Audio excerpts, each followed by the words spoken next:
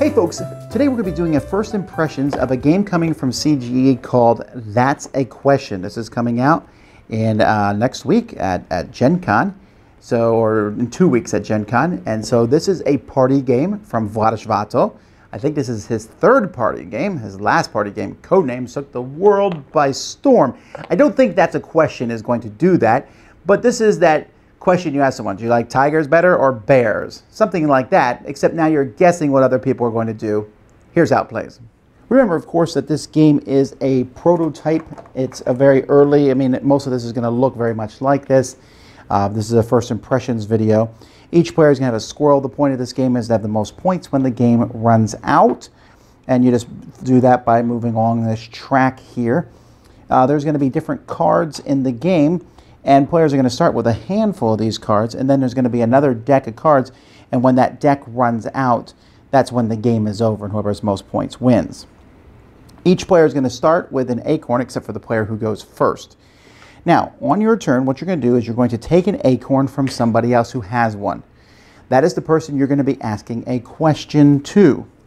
You are then going to choose 2 of the 5 cards in your hand and put them down to make a question for that person. So the questions are one of 3 types. Let's zoom up here and look at these. The first one is, what would you miss more if it ceases to exist?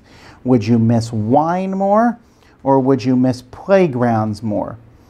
All right, here's your chance. The person everyone has an A and a B card. Everyone's going to put one of these down. So pretend that you put one down now. Which one would Tom Vasel miss more? And the answer, of course, is playgrounds. I would miss playgrounds more. Or maybe the question is, what do you consider generally worse? Do you consider it if someone keeps money they saw fall out of someone else's pocket? Or if someone steals a handful of coins from a blind panhandler? Oh, that's awful. Both of those are terrible. But stealing from someone who's blind is worse. So that's the one that I would pick there. And then the third category is, what would you rather choose? Would you rather choose to be a world-famous singer, or to find a way to ensure enough drinking water worldwide? Ooh, I'll pick the ensure enough way to have drinking water worldwide, because fame is not important. It's more important to make sure other people are having the water they need. Or how about to be the best cook in the world, or to invent faster than light travel? Oh, that's a hard choice. I'd love to be a great cook, but honestly, inventing faster than light travel is better. Or what would you miss more if it ceases to exist? The moon and the stars on the night sky? Or orchestral music? Oh, that choice there. I'm going to have to go with orchestral music. Or would I miss forests more if they cease to exist? Or bathing suits? That's an easy one. Who cares about bathing suits? Forests, I would miss them.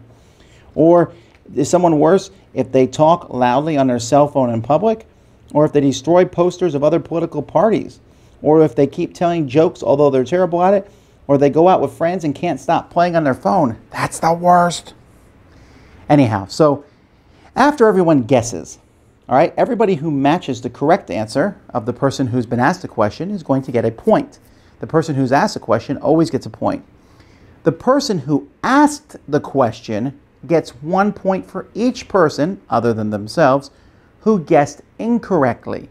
So you want to give a question that people aren't sure on. Also, when you give an answer to a question, you can play a kicker with it. So this will just triple your points if you're correct. And this one you can play when you're answering a question, and it will also give you points for each other person who got it wrong. That's pretty much the whole game. Okay, so there's a couple things. I like the game, and it's fun. There's going to be, everyone who's played it has said to me, but what about replayability? Is that going to be a problem? And my answer to that is maybe. I don't know. There is a lot of cards in the game, and there's a lot of different combinations and things, so I don't think it's that big of a deal. But it does come down to, are they going to say A or B? If you know the person, you have an advantage because you know what your spouse or your loved ones or your kids are going to pick. You may not know what Mr. Joe Bag of Donuts is going to pick because you've never played a game with Mr. Bag of Donuts before. I do like the questions, the different categories they have. I like the different answers. They're funny, they're interesting, And because someone is picking them for you, they're probably going to pick two that they think you have a hard time with. And that's what's crucial about this game. Picking between two choices, lots of games do that. Guessing what someone else is going to pick, lots of games do that. Trying to pick something and then getting points for all the wrong answers, that's kind of the twist on this game. So this is a decent party game. I'd probably rank it a 7 out of 10 or something like that because it's fun. The questions are funny. The discussions they bring, I like that. I'm just not sure that it's going to go down in the all-time greats like Codenames did.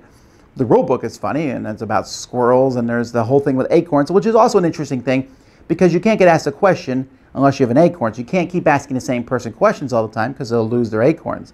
And if you keep, no one ever asks you a question, you'll have enough acorns in front of you, eventually people will have to ask you questions. That's a good way of doing it. At first I thought it was kind of a wonky thing, give me the acorn, but it worked well in this game. So the components, I can't really speak to them. These look decent, but again, the full version's coming out in a few weeks, but I did like it.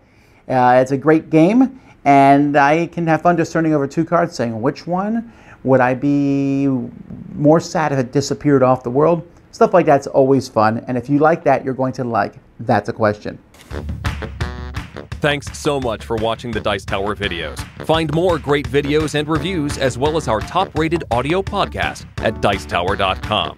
You can also find other great shows at Dicetowernetwork.com. I'm Eric Summerer, and you've been watching The Dice Tower. The Dice Tower is sponsored by Cool Stuff Inc., where you can find great games for great prices. Cool stuff in stock. Check them out at CoolStuffInc.com.